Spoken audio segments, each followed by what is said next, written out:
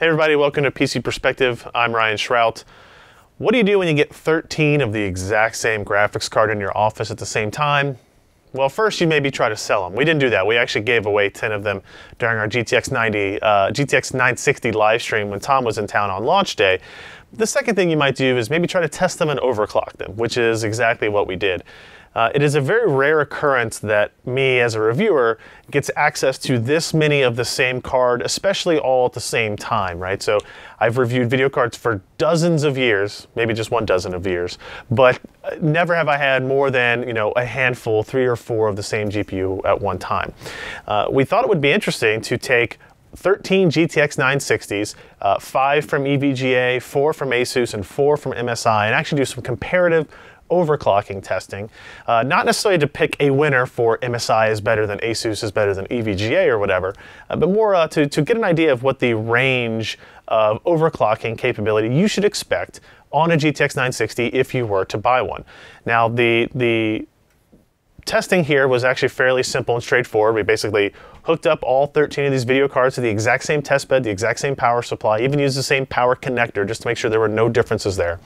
We were using EVGA's Precision X overclocking software, and I did have confirmations from NVIDIA, ASUS, MSI, and EVGA that the software we used would not adversely affect overclocking performance either for or against any individual card or vendor's cards, I guess.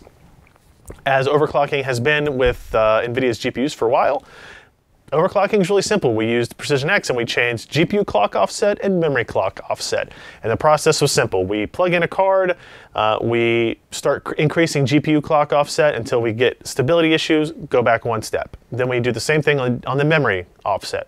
Keep going up until we hit memory instability issues, go back 1 step, and those are kind of our end results there. We take that combined GPU and memory offset, run it for, in this case, we actually ran it through Metro Last Light, which is a very easy benchmark for us in that it starts quickly, it ends quickly, and we can set it to run for as long as we want. In order for it to be deemed a stable overclock, it would have to complete 5 full iterations of that benchmark, which is about 15 minutes. Now, to be honest, that's not very long, and if you're going to do this for your own gaming purposes, we'd recommend you make that several hours at the very least of a burn-in to make sure everything's completely stable. But having to get through 13 cards in a short period of time, we wanted to make it a little bit shorter.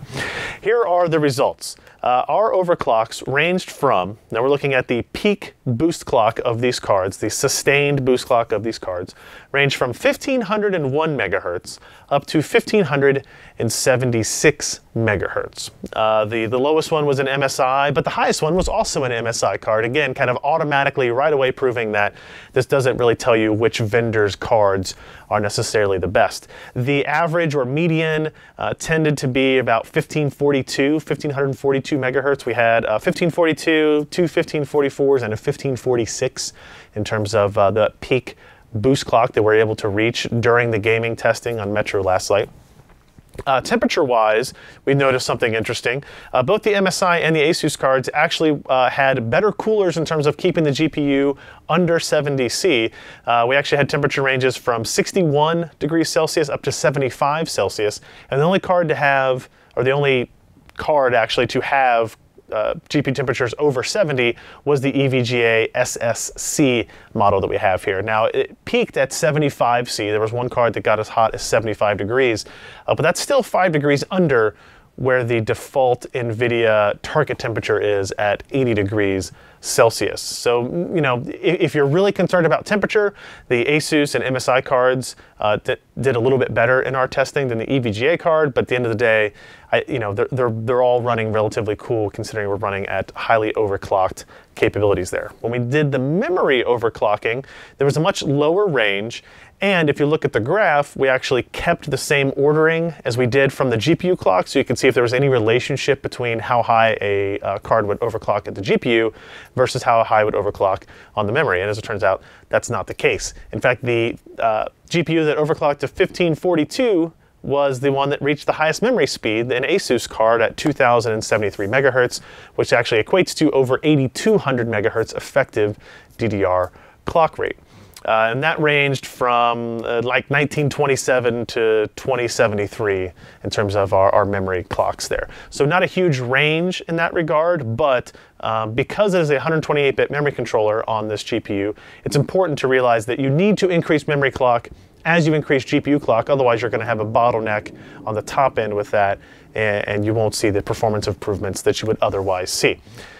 We did run one quick performance test with our highest overclock card. I think it was this particular MSI GPU to compare it to the base clock speed of one of these pre-overclock cards. And you get about 12 to 13% average frame rate increase running Metro Last Light at 2560 by 1440, which is right in line with the 12% GPU clock speed increase and the 9 to 10% memory speed increase that you are getting with the overclocked results. So actually right in line with what you would expect, and it's pretty neat to see that's the case. We would love to be able to tell you, kind of relatively speaking, how well the GM206 GPU overclocks compared to other NVIDIA GPUs or AMD GPUs for that matter, but this is the only time we've ever had access to a baker's dozen of graphics cards based on the same chip at the same time, so we really can't compare it to say how the distribution of the 970 is, or the 980, or the R9 285, or the 290, or whatever else, because we'd be basing on a lot of other results and a third-party output, or input rather, that we don't really have firsthand. So I think it's fair to say, especially if you compare the top clock of 1576 megahertz, and that's a sustained, that's not like it got to that once and immediately dropped down. The card was hitting that. That was our best result.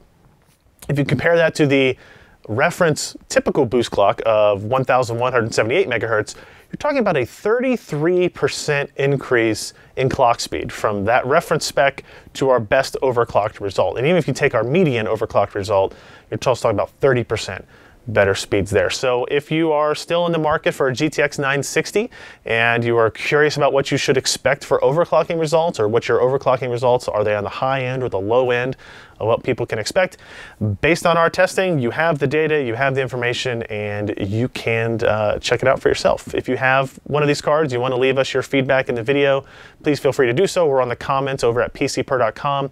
Make sure you go to PCPer.com, read the full write-up on this overclocking testing, so you can see pictures of the cards, you can see the graphs of our results, as well as the benchmark results that we ran as well. And hope you enjoyed this dive into the GTX 960 overclockability. Thanks, guys.